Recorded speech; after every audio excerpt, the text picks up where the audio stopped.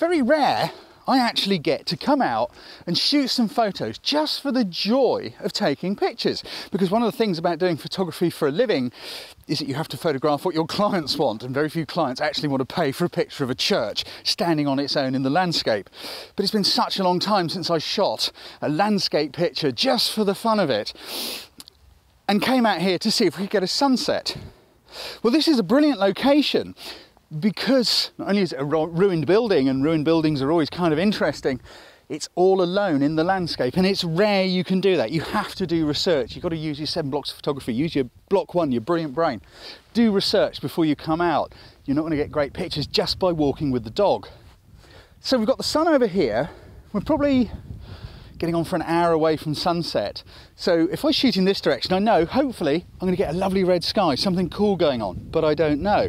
Whatever, the light level is low, you know, by that I mean the angle is low. So there's some interesting shapes and shadows. The first thing I need to do before choosing anything else is to walk around and have a little recce.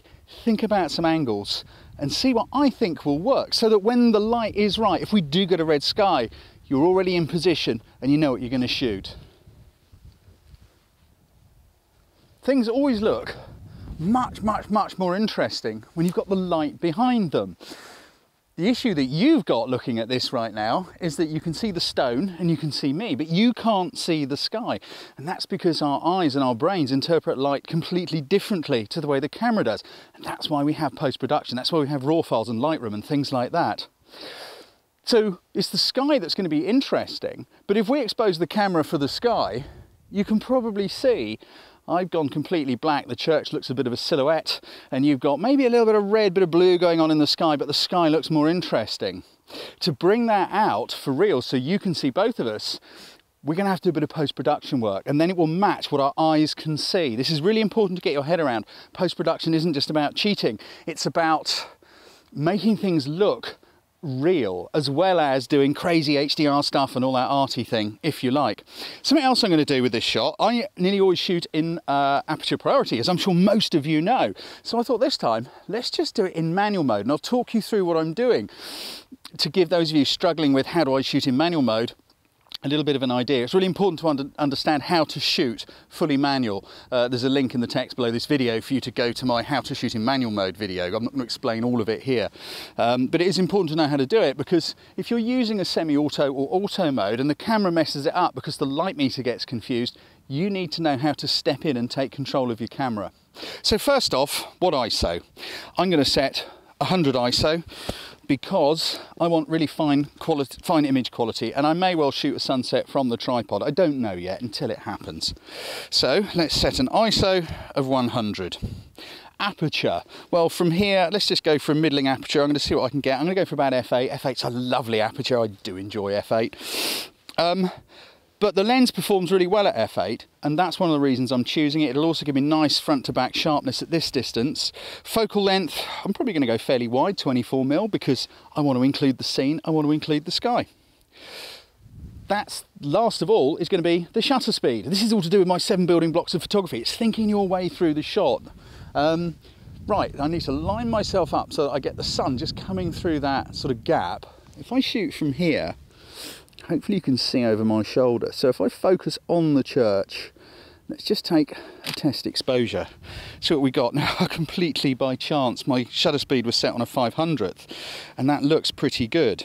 But looking at the histogram for that image, I can see that the shadow details are really blocked up. They're hard against the left-hand edge of the histogram pretty much. And I've got a bit of space to play on the right. So I'm going to brighten my shot up a bit. How? Leave the shutter open a bit longer. I don't want to mess with my aperture, because that'll mess with my depth of field and all that stuff. So let's slow down that shutter speed. Let's go from a 500th of a second. Let's just go down about 2/3. Let's just take it to a 3/20th. Shoot the same picture. Focus on the church. Put the church lower right corner. I quite like it down there. That's showing me, it's a very subtle difference to look at in the back of the camera. But the histogram takes a little march to the right, and you can clearly see that there is more detail now. I'm going to go a little brighter again. Let's take it from a 320 to a 2/50th of a second. So the shutter's staying open that little bit longer, which hopefully will capture a tiny bit more of this shadow detail. Yeah, I think that's good. We just quickly look at our histograms. Here's the first shot. You can see it's well to the left. The middle shot, it's moved to the right a bit more, and the final shot just that tiny bit more. But I think there's going to be enough data there for us to bring the sky down and pump the church up a little bit in post-production. So there we go, there's one shot. I'm going to have a look and see what some other angles are, because I still want to make sure I get a sunset.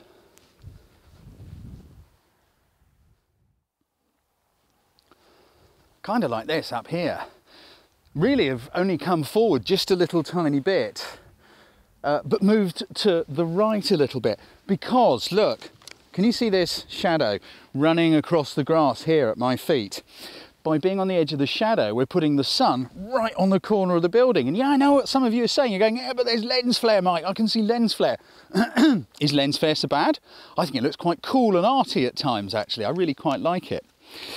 So I'm just going to shoot a quick shot from here and see what happens. Again, we're still shooting in manual. Let's just see what my shot is. Now, I'd like to get a little tighter on the church. Now, I could shoot this with a wider lens and be closer to the church, but I prefer to shoot it from further back and use a slightly longer focal length. Where am I? I'm at about 35 millimeters. 35 millimeters on full frame, for those of you who are going to worry about that, because I don't want to get too much convergence. I don't want the sides of the church sort of bending inwards like this. I want to try and keep them fairly straight.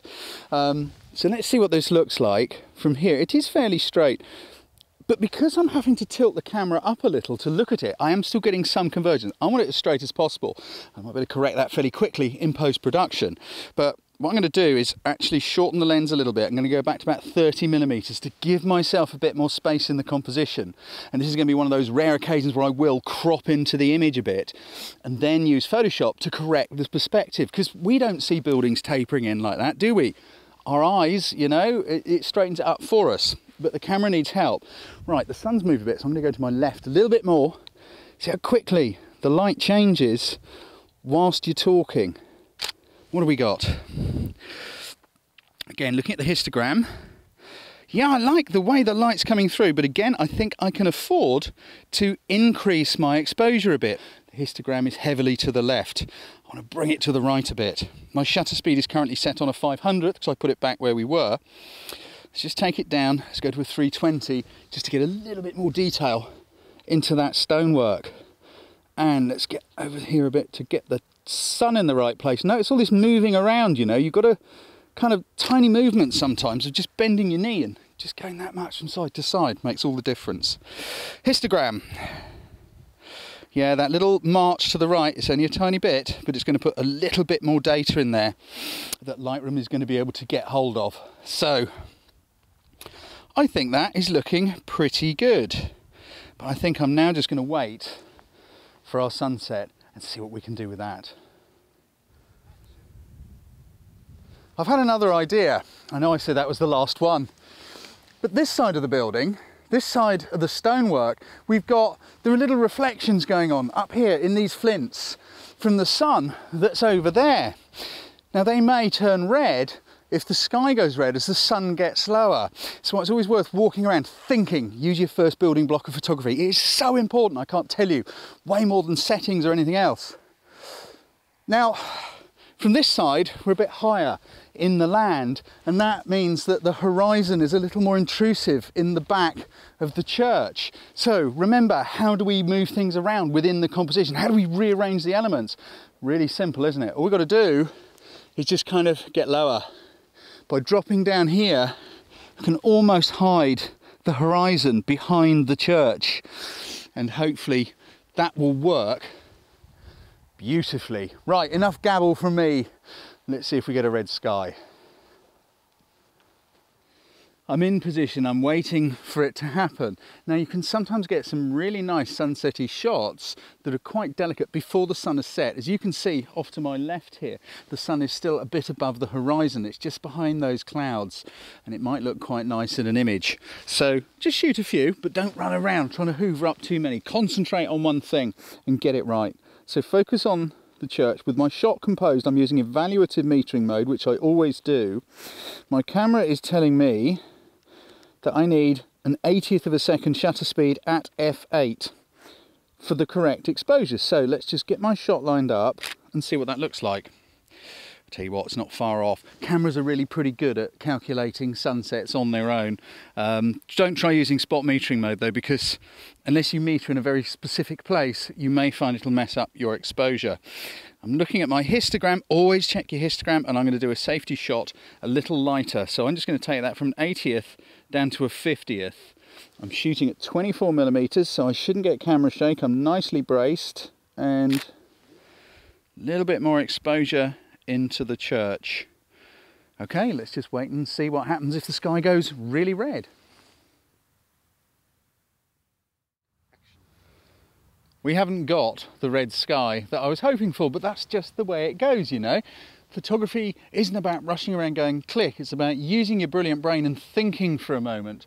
So, you know, we've been out here, we've shot a couple of pictures already, and I think there's a couple of nice enough images, and in part two, I'm going to show you what I'm going to do to those raw files in Lightroom to sort of bring them to life a bit and get them looking more the way I saw it.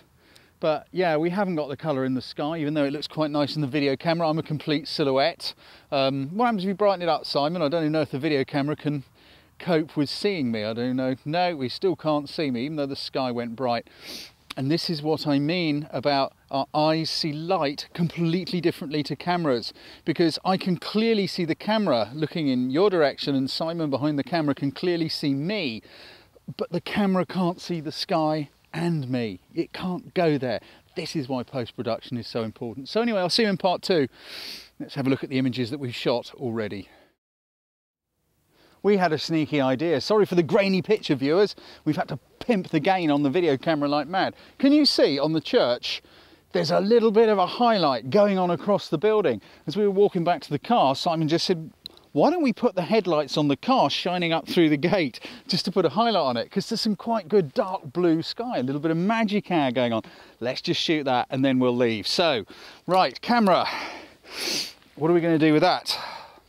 I've got to use a tripod for this because obviously it's dark. So what's my exposure going to be? The camera is telling me that a correct, in inverted commas, exposure is off the scale incredibly low. Hang on, let's just rack that round. What do we got? It's saying it wants over 30 seconds exposure, but remember, your camera wants it to be mid-grey. I want it to be a bit darker than that. I want it to be a little bit darker. But also remember, it's best to shoot with your histogram to the right a bit and darken it in Lightroom, rather than try and brighten up something that's too dark. So we've got our highlight on the building. I'm going to have to open my aperture up a bit. We're quite a long way away, so I don't mind shooting at 2.8. Right, so shutter speed. Let's do what the camera says it should be. That's a 13-second exposure at f2.8. So I'm going to have to stand here and wait. The shutter's open. The light is coming into the lens. It's burning into the shutter. Slowly, burning into the shutter, burning into the sensor. Slowly, slowly, slowly. What have we got? You can see, looking at that, it looks way too bright, because it's in the middle. We've set it as the camera wants it, mid-grey, bright. We want this to look dark and moody and magic hour. We might be able to darken that in Lightroom, but I'm just going to take my exposure down. Let's just pull that down. So it says it's about 2 stops underexposed, and shoot it again. So it's going to be a 4-second exposure this time. Shooting manually, I think that looks quite nice. So certainly in the back of the camera it looks nice, but something to be aware of is when you look at these LCDs when it's dark like it is now, your pupils are wide open, but your LCD hasn't changed, so it makes it look incredibly bright. Always use your histogram and your best brain, otherwise you can get in trouble. Cool, I think we can probably do a little bit of something with that, but until we get back into Lightroom we don't know. So anyway, enough from me. See you in part 2. We'll have a fiddle with this in Lightroom. Now it's time to go, it's getting cold.